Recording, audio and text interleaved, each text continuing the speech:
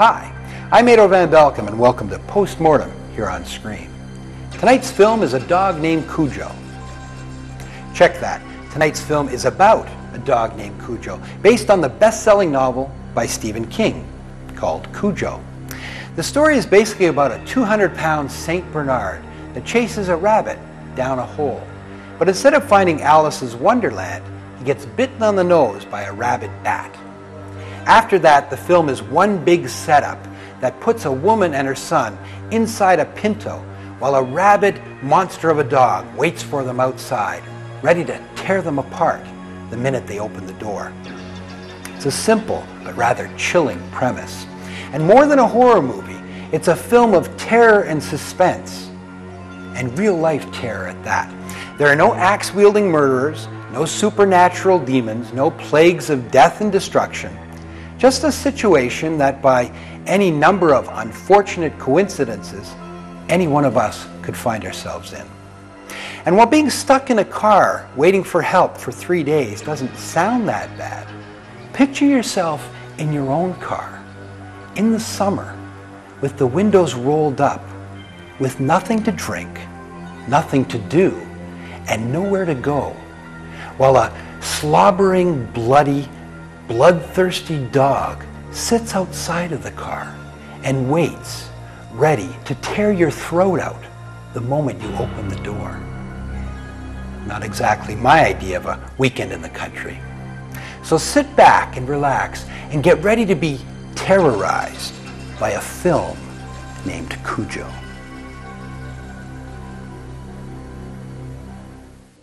Hi, I'm Ado Van Belkom, and welcome to Post-Mortem here on Screen. Tonight's film is The Ugly. The Ugly. A different kind of psycho killer movie from New Zealand. The first film by Scott Reynolds, who grew up in Hollywood. Wouldn't you know it? Grew up in Hollywood. Anyway, his parents had a job at a theater there. He went to see movies all the time. And then he got a job as projectionist, putting the movies in, watching the movies, putting the movies, watching the movies for 10 years. That was his film school. And then he made this movie, The Ugly. Did I say it's from New Zealand? That's right. It's about a serial killer who was put into a mental asylum for 6 years. And then he wants an independent assessment. Doesn't trust his doctors, independent assessment. So they call in a flashy psychologist who's famous for getting psychopaths off. That's right, she gets psychopaths out. So she interviews him and tries to help him because she's a famous doctor. That's right. And then she lets her guard down. And you know what happens then? She lets her guard down and the psychopath, he gets out! Escapes, and then he does what psychopaths do best, and you already know what that is. Anyway, you probably think this is a first-time movie on a low budget like you've never seen before, and you're right, absolutely right. This one has got good characters, good storyline. It's all very well done, very well done, very well done. And it's stylish, too. You want to know how stylish? It's all in blue. Blue!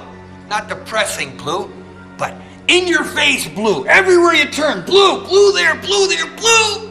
Everywhere. Even the victim's blood is blue! And it's complex, too. So when you sit back and you relax, you have to pay attention. Pay attention! Because there might be a test after. A psychological test. Well, The Ugly just kept messing with my head, and that was good to see. At the end there, I was convinced that the doctor was going to live, but then there was this line of blood forming across her throat. I didn't see that coming, gotta be prepared, didn't see it coming. So I want to give a salute to first-time director Scott Reynolds. Can somebody give me a hand with the salute, please? Thank you. Salute to Scott Reynolds for showing us that low budget doesn't have to mean low quality. This one was artistic, visceral, and smart. And I know smart. Anyway, it was made in New Zealand. New Zealand, of all places. What are they famous for? Kiwis and maybe a rugby team called the All Blacks and, I don't know, maybe apples. But apparently, the productions of Xena, Warrior Princess, and Hercules, the Legendary Journeys, brought all these talented people to Auckland. And now it's a real thriving center for movie productions that made The Ugly possible. And I'm really glad that The Ugly is a good movie, because if it wasn't, I'd be all over it, like Ugly on Rosie O'Donnell's butt. I'd be saying things like, there's good movies, there's bad movies, and then there's The Ugly. Wouldn't that be fun? But, there's bad movies, but then there's just plain ugly movies.